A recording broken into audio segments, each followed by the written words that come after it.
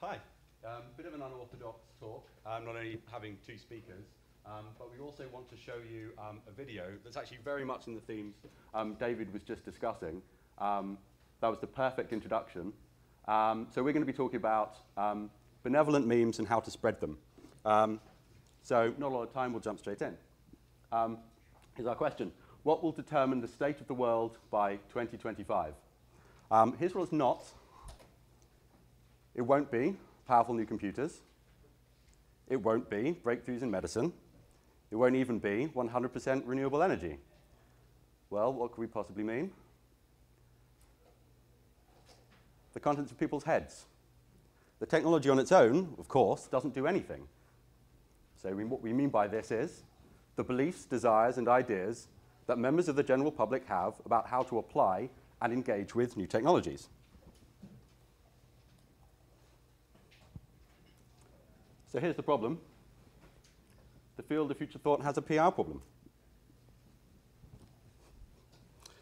Probably the most important conversation humanity needs to be having is going on, but amongst the noise, it's not much more than a whisper. Future thought needs more benevolent means. By memes, we mean units of cultural information that multiply, spread, and affect the behavior of social animals. So let's have a look at the kind of memes that the general public is having a look at the moment. You should be familiar. Not exactly flattering. No thanks. So, a tiny number of people are talking about these things constructively, and this is extremely risky. Why?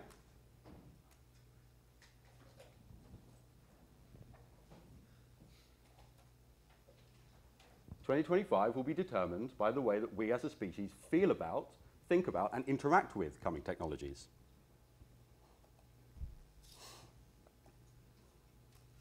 So we need only look at the development of research in stem cells, nuclear power, and controlled substances to see that public perception can severely hinder the development and application of technologies.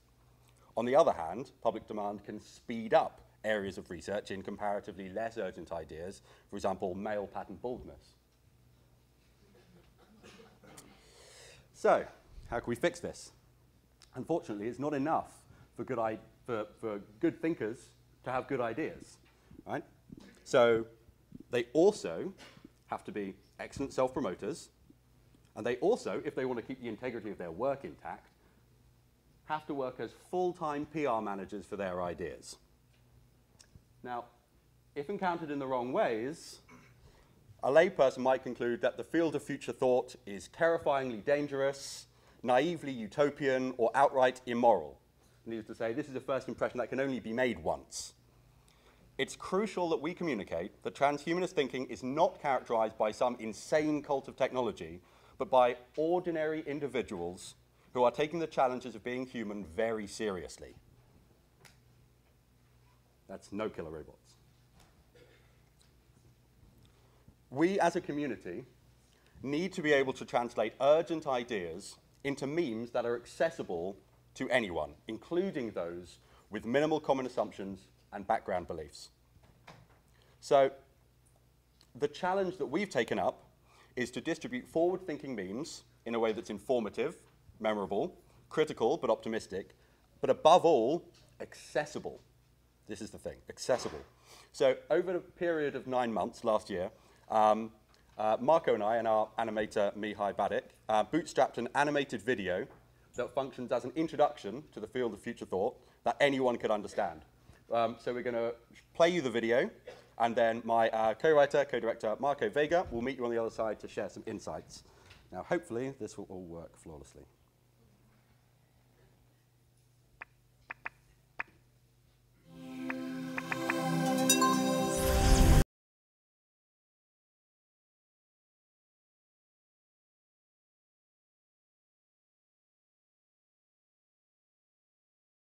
These are the 3 key areas of transhumanist thought, and we've only begun to scratch the surface. The 3 supers, super longevity, super intelligence, and super well-being, might radically change human history if, or when, they are realised. One of the main issues facing transhumanist ideals is that they are seen as far-fetched or perceived as just science fiction. But this is a big mistake. We are already transhuman. We're living longer, integrating more with technology, and emphasising quality of life. We're in the process of redesigning what it is to be human, only the effects are still so subtle and so slow that it doesn't look like much. But these changes will come faster and faster, and it's only wise to be an active, informed participant in the next stage of human development. Thanks for watching.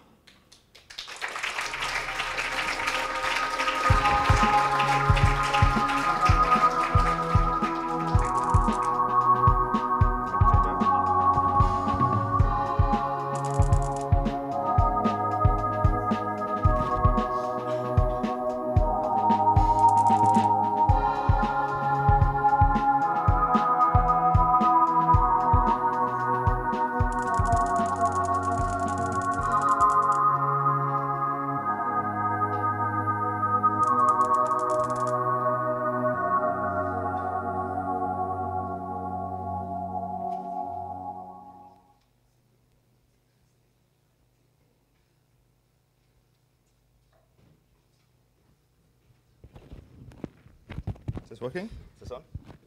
Can you hear me? Yep. Yes. Okay, thank you. I hope you enjoyed that. If you did, we are planning on releasing more episodes for the series, hopefully later this year. And of course, none of this would have been possible without our animator, Mihai Badik, who was feeling under the weather and couldn't make it today. So, Peter talked about the theoretical background and the motivations for the video, and I would like to share some insights on the cognitive tools we used for the video. But first, it's worth highlighting the aims of the video. So, our first goal was for people to come away with a better understanding of transhumanism and a desire to share it around. Second was to propagate the meme of the three supers as a catchy summary for the goals of transhumanism.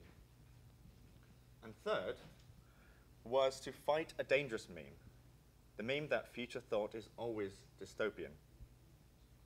So we spent a lot of time thinking about how best to achieve these goals, and we ended up incorporating ideas from psychology, marketing, and persuasion theory in order to get the main concepts across.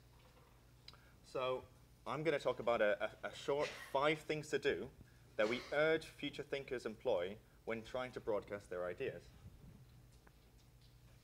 First, be aware of weirdness costs. So sometimes a person will decide an idea is just too weird before even engaging with the arguments. A useful framework for understanding this in terms of weirdness costs. So when encountering a new concept, people have a limited number of weirdness points they're willing to spend before rejecting it. Though, of course, the budget varies from person to person. So in our video, we hash things out in terms of familiar concepts and ideas, showing how they naturally extend from already held intuitions in a way that people end up entertaining a concept before they think it's weird. So if no weirdness cost, then no rejection. Second, try and use bite-sized concepts as an easy way to understand and share ideas. So the 3 supers were designed to capture kind of 3 significant transhumanist goals in a highly accessible and memorable manner. The theory behind them is the notion of chunking, popular in circles of memory research. So by structuring the videos into 3 neat sections, 1 for each of the super, and then unpacking them into concepts with corresponding colors, shapes, and thinkers, we were able to make central points more memorable. The meme of 3 supers is already evolving. I heard that David Pierce later today will be talking about the triple S civilization. Third, be sympathetic towards people's intuitive negative reactions. It's important to come to terms with the fact that transhumanism and futurist thinking is, to most people, just unintuitive and scary. As Peter discussed earlier, most people have only encountered these concepts through dystopian fiction, films, books. So for us to talk as if there are no worries or dangers in transhumanist thinking just sets off alarm bells. But by coming across as self-aware, concerned about the weaknesses in our own position, I think this is an incredibly important way in allowing for unfamiliar ideas to be taken seriously. Whoops. Oops, I'm ahead of myself. So, as a response to this, is not on the right order. Okay, sorry about that. As a response to this, we think that building intuition pumps to circumnavigate these intuitive reactions is important. So we highly recommend using what Daniel Dennett calls intuition pumps to elicit intuitive reactions to an idea. So we use them to introduce each of the three supers. If constructed properly, they allow one to avoid negative gut reactions by showing how seemingly radical conclusions are natural extensions to already held beliefs and intuitions. This is an excellent method of circumnavigating resistance, or in other words, reducing weirdness point costs. Sorry, could you explain what you mean by an intuition pump? Oh, okay. So remember the beginning of each of the three sections of the video? It's a thought experiment that kind of presents ideas in a way that seems very intuitive to you. Just so, imagine a virus infects the whole world, how much money we put into it. A lot of people say, well, everything, that's 2 billion people, but don't tell them it's aging. It's like, oh. So before rejecting the idea outright, they have an intuition to kind of go with that line of argument. Sorry, yeah, should define that. So number 5, present ideas in an accessible and attractive medium. People tend to remember only 10% of what they hear, 20% of what they read, and about 80% of what they see and do. Humans are highly visual creatures. Testament to this is the fact that animated versions of online talks and lectures are viewed significantly more often, and in the case of RSA lectures, as high as 130 times more often than their non-animated counterparts. This is not dumbing down, it's not selling out, it's simply being aware of how humans like to learn. So, by coming to this conference, you have all become a network, a node in a network of mimetic propagation. The kinds of memes we all carry will propagate and will impact on the shape of 2025. Peter and I are always looking for important ideas to distribute. If you have them, we'd like to help get them out there. We believe there is a responsibility to distribute memes that increase the likelihood that 2025 will be a stepping stone to a better world. Thanks for listening.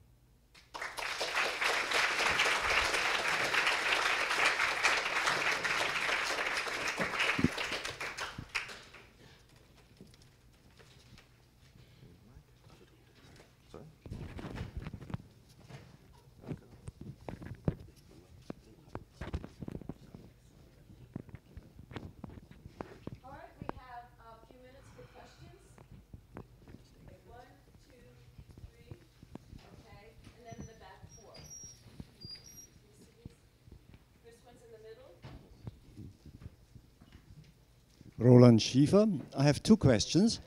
The first one, 100% agree with your approach. I love the positive view. But it seems when you want not only to attract attention as a publicist, but to sell, the bad view seems to be sometimes appropriate. I think of Robert de Garis, who predicts the Artilect war, something that costs 2 or 3 billion people's life at least, if not more. He actually got funding from a Chinese research center, and he's quite happy there. So you can actually, predicting horrible things that your work will do, get funding. Surprising. Second question, you refer to memes in there. Came up with Dawkins, I think had a heyday with Susan Blackmore, meme machine, and seemed to have died off. I was surprised that you put them in again. Do they have a revival? Can you hear me okay? Okay. So the first thing, so talking about potential dystopias, that might be a good way to get funding. I'm sure scary ideas sell well, it probably increases existential risk insofar as the chances of our survival over the next, I don't know, 30, 40 years, I think is going to dramatically decrease if we have a very hostile response to the sorts of technologies that might actually be the things that allow us to survive it. As for a resurgence of memes, I can't speak to that. I can't say that our usage of it is suddenly bringing it back to life. We actually talked a little bit about the use of this term, and we weren't sure. We thought, does it do more than an idea? There's a word, the word idea. Does meme have more of a function? I feel like it does. If you turn like a good idea into something that can easily be spread around, like into a form that can kind of move from person to person easily, it seems like meme is actually having some useful role there. It's something above and beyond just an idea.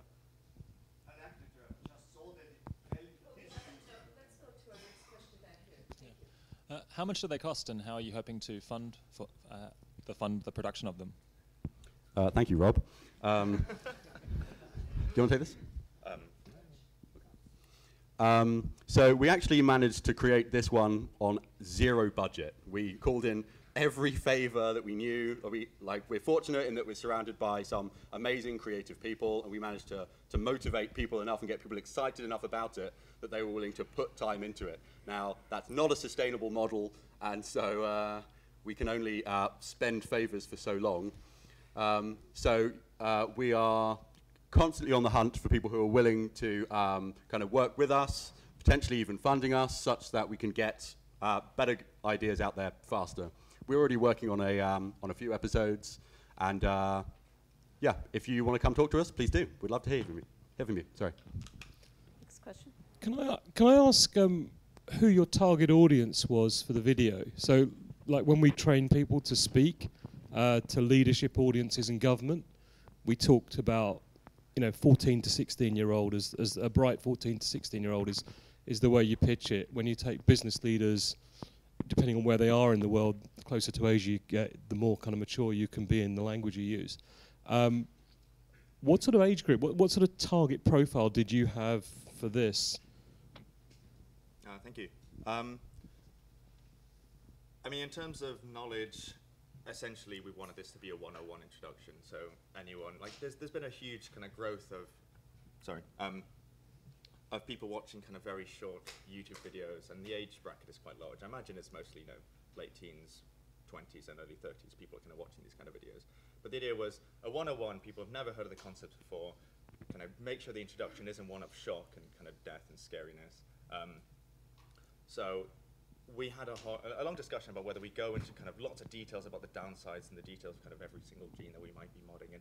But we didn't want to scare people off, not sound it technical, really just make sure the emotional concept comes across as a way of kind of get the intuition that, right, all future thinking isn't just scary. Okay, next here. Hello. Could you maybe tell me something about the way this positive association is made with technology, because it can be made on a very kind of shallow level, but on a deeper level as well. For example, we have seen in the past 10, 15 years Asimo being built as a kind of almost entertaining robot that makes us kind of admire the possible future. But if they had built a robot that can close a valve in Fukushima on time, they might have had a much safer cleaning up of the effects of the disaster. And that led to a DARPA challenge to build a humanoid robot that could do that. So, and they admitted that, they said we were afraid that if these robots could be used in military purposes, so let's not build them. Let's build robots that are happy and that play violins and things like that. So it's it's not just about how the association is, so what the association is, but how it is made. So maybe that could be part of this message as well. So I think people are more acceptant of using technology to change the outside world. So external robots, we can have slave bots or talking about sex bots, yes, people willing to do a service on the outside. The area that we think people have a strong intuition against and are scared of is kind of changing human nature from within, accepting the fact that we have kind of Darwinian baggage, so to speak, and that we're not perfect beings, we're not angels as we'd like to believe. 200 years ago, the peak of rationality, that when you change yourself on cell, either through genetic engineering or inside chip, this is where we have kind of almost a repulsion, like I did early on when kind of hear about transhumanism. But to come to terms with the fact that we're not perfect, we are weak, but we could improve ourselves with technology, and the inside is kind of the target area that we think we wanted to kind of approach with the video. Because there's plenty of people that are okay with external technologies. Of course, let's make Google cars, let's make robots kind of do our stuff on the outside. So that's the kind of focus of this. All right, thank you very much. Excellent talk.